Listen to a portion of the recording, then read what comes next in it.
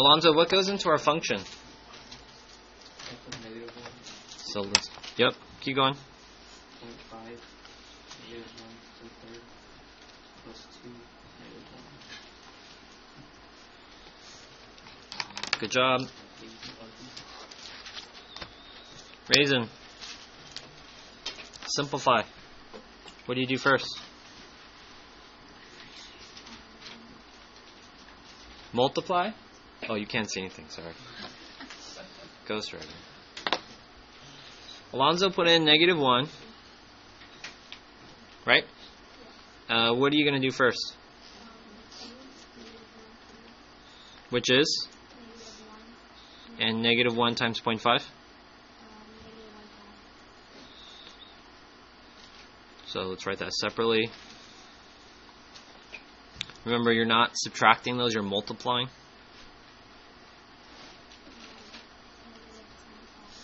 Yeah, that would be -0.5. Raisin over here. Which is?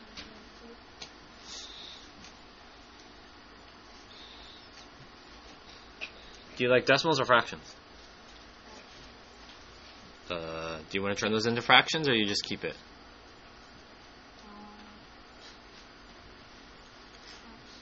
I got not a trick question. I just want to know what you know. Think about it in your head. To eliminate the decimal, I can multiply by 10. Show me your thumbs. Talk to your partner why that does not work.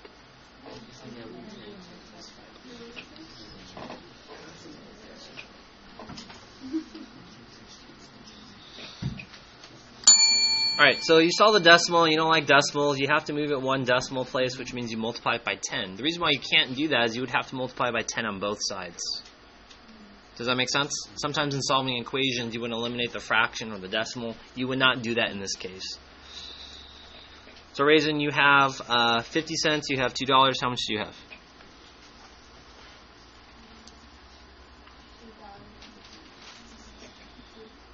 So we have -2.5. Again, if you like working with fractions, just in that part right there, just change it to a fraction. Partner A, tell partner B, what's the next step after this?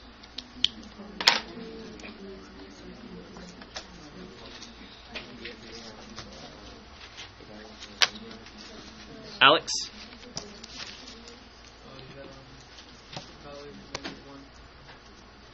We evaluated -1.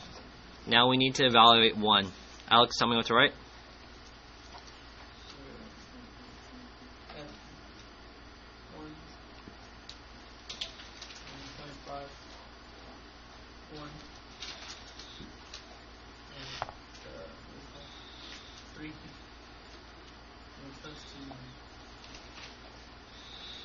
Alright, Alex, go ahead and simplify that. So we've already evaluated it at -1 and got an answer. Now we're evaluating it at 1.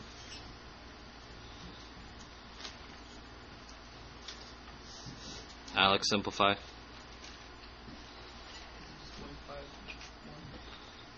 Correct. So that'll become 1. 1 times 0.5 is just 0.5. Over here.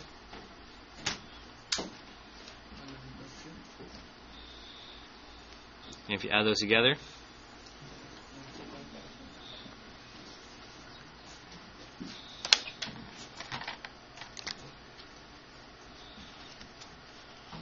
partner A, tell partner B, what's the next thing we need to do? Good job, Alex.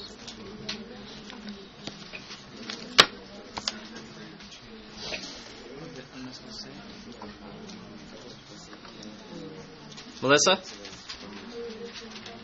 What is it?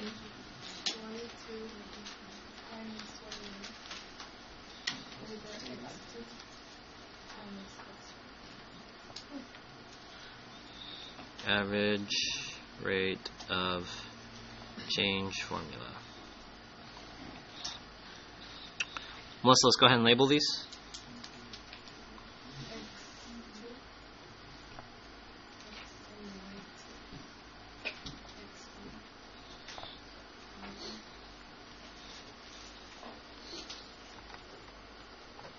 Alright, go ahead and do your formula. Substitutions, Melissa? So it would be 1.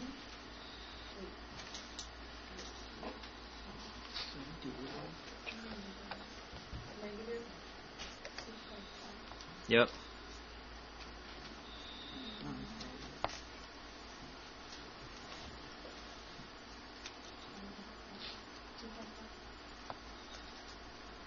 X2 value? 1.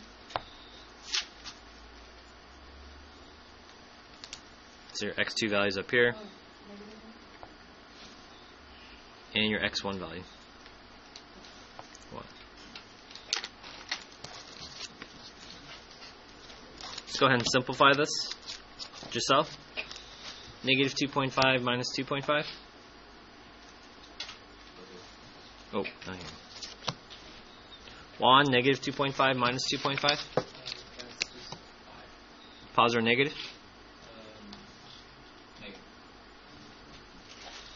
1, negative 1 minus 1. Negative 2. And negative 5 halves divided by negative 2.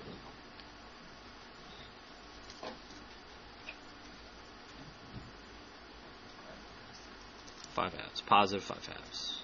So the average rate of change between the interval of negative 1 to 1 is 5 halves. So evaluate it separately, then use your average rate of change formula.